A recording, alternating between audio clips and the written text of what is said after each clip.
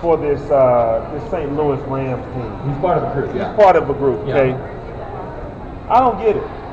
I don't get this. I don't get this at all. He's a rich guy who wants to buy. That's not what I'm talking about. I mean, what don't you get? I don't get.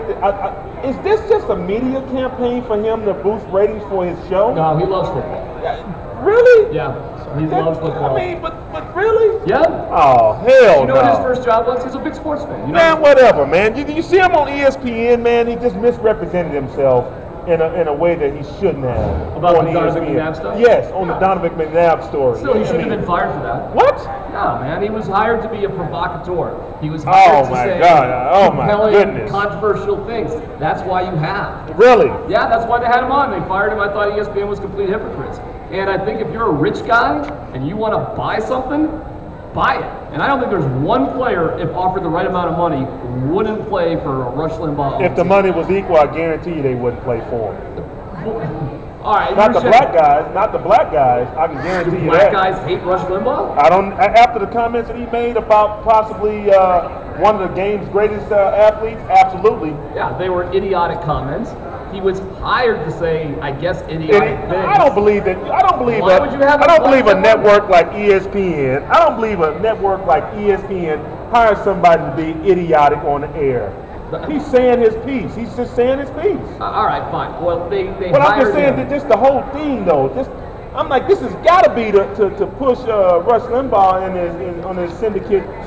Dude makes like Alfred. He makes like $36 million. Yeah, a year. He doesn't need PR. Yeah, I believe. To stay hot, baby, you got to always keep it hot. You know what I'm saying? If you hot, you get things happen for you. If you Rush Limbaugh, he's got like 500 radio stations. Well, whatever. He's hot right now. This all of a sudden made him hot all over again. Nah, man. What's the story? Is there an update with the story? No, I just wanted to ask you about it. Listen, I'm not the biggest Rush Limbaugh fan in the world. I'm not politics, but I'm not going to say that the guy. You say if he's got the money, he should be let in? It's a great thing about America. Do you think 31 other men? This is a very exclusive club. This club ain't like no other club that I know of. Yeah. This is the big boy billionaire club. Yeah. And to say that 31 owners, and today I just seen Roger Goodell came out today and said that the words that Rush Limbaugh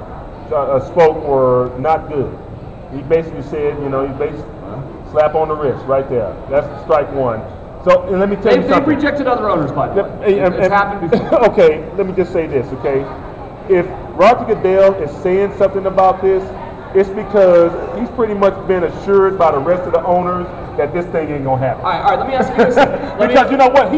Roger Goodell is the commissioner of the NFL, but his sole responsibility is to report to the ownership group. And I guarantee you, Rush Limbaugh is not gonna get a team.